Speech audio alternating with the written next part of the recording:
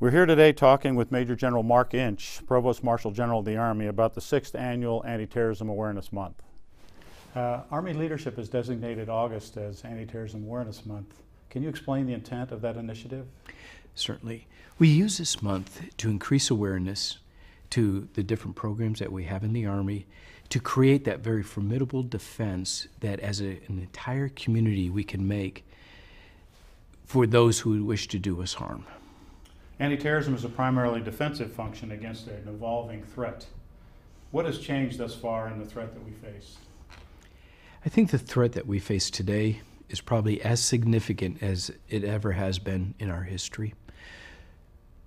Just in watching the news, we can see recent cases, whether it be the shooting at Chattanooga, whether it be other cases where there's either state-sponsored terrorism or the rise of ISIL.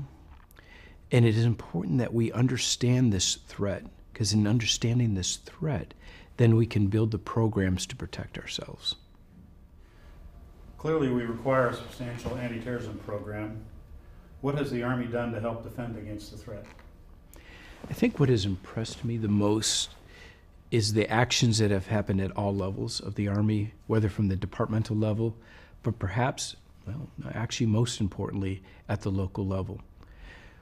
With the different products that are available for awareness and reporting, for example, use of iWatch, we have taken great strides to educate to the lowest level, whether it's the required anti-terrorism level 1 training or working through our family readiness groups to let people know that if they see something that doesn't fit in, that they need to say something about that.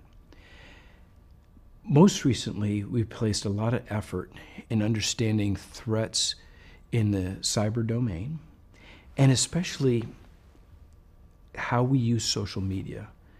And so we've done a lot of education on ways to protect one's identity, within social media. And that also is a very important initiative. And then finally, the improvements we have made both through technology and training for controlling access to our installations.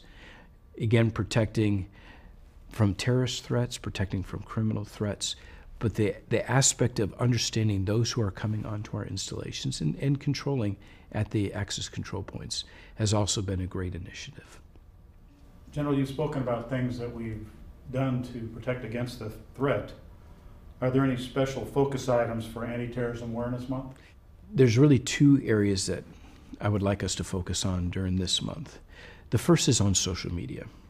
The responsible use of social media, as well as protecting our identity and the identity of our families, frankly, in the cyber sphere.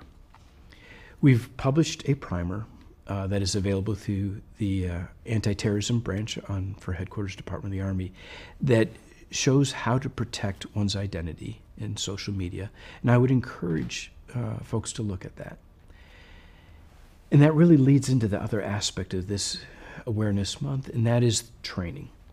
Not only the training at our installations, where we do training, for example, to respond to an active shooter situation, but even training at a very local level, at the office or one's personal aspect of being aware of those actions one should take in a situation, for example, that occurred in Tennessee.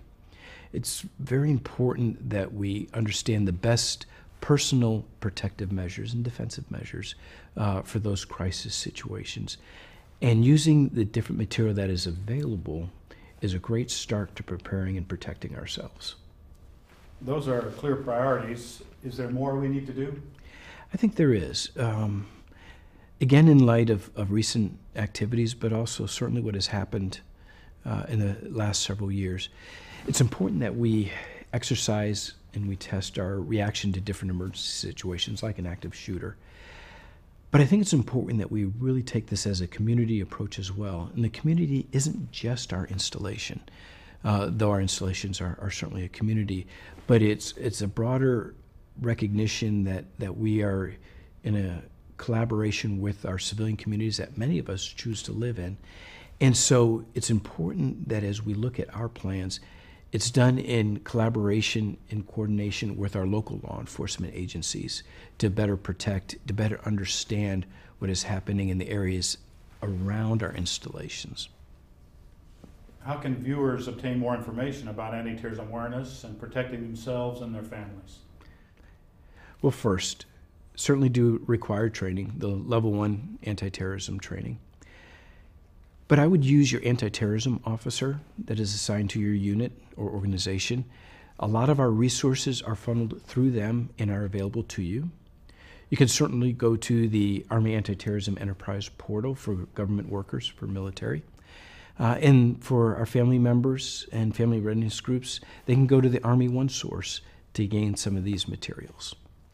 General, is there anything else you'd like to add? I would. I want to draw your attention to the tri-sign letters of the Secretary, the Chief, and the Sergeant Major of the Army, where they encourage leaders to be engaged in this program to make continual improvement. Because frankly, our best defense is a comprehensive, all community participating for the protection of our communities against this threat.